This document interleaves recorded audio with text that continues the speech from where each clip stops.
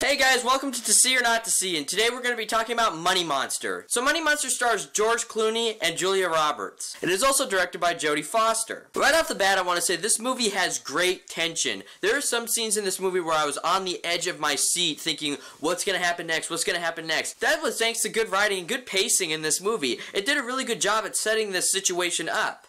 With that being said, though, there were some problems in this movie with the execution. There were some parts where I was just like, I don't think that really went as well as it could have went. Also, there were some out-of-place scenes in this movie. Like, there was a sex scene just inserted out of nowhere. It halted the flow. And it was little things like that that did halt the flow and make it feel like, you know, it kind of ruined that tension that you were having, like, the edge-of-the-seat action that you were getting. With that being said, though, I was invested in the characters. I like the characters. I like the concept. You know, you really do feel sympathy for these people. And, you know, you really hate some of the others. And it was a really good commentary on how things are right now with people in general. It was nice because this movie was original. It wasn't like anything like, you know, really rehashed. I mean, I'm sure there's been movies like this before, but it didn't feel that way that it was a rehashed movie. It's nice to see something original every once in a while because we really don't see that very often. One of the other problems I had, without giving anything away, is that I felt like the ending was a little bit too, I don't know, like,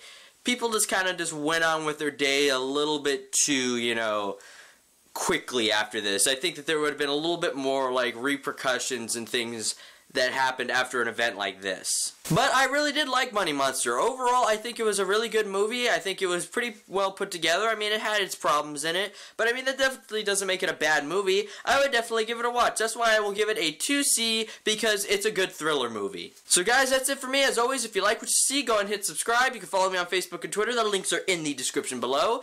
Be on the lookout for my X-Men movie reviews. Those will be coming out soon. So will my Teenage Mutant Ninja Turtle movie reviews, because we have Teenage Mutant Ninja Turtles 2 coming out, and X-Men Apocalypse. I'm going to be reviewing all of those movies. And remember, I waste my money so you don't have to. Thanks for watching.